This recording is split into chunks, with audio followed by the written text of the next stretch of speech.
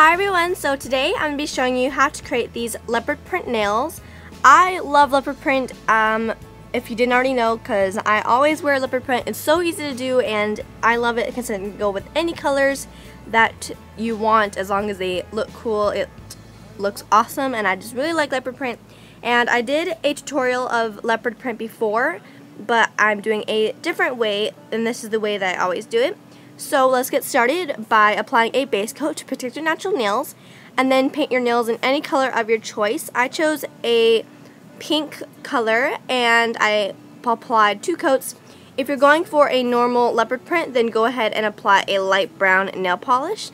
And once you're done with your base color, just wait for it to completely dry. Next, with a bobby pin or a dotting tool, I'm using a dotting tool, and the color of your choice for the spots, you're going to take your dotting tool and create little spots. Doesn't have to be like perfect circles, just create little dots for the leopard print spots. That kind of rhyme, I think. Yeah, that because I'm like Dr. Seuss. But anyways, I'm just going to create 3 on this nail, and on different nails I just create like 3 or more or less depending on how big the nail is and how big I do the spots.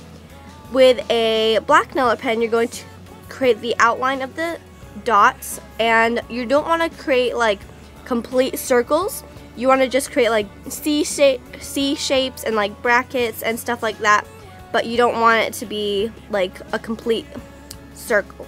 And then create little dots to fill in the remaining blank spaces, and then wait for your nails to completely dry. Finally, apply your favorite top coat to protect your design from chipping away.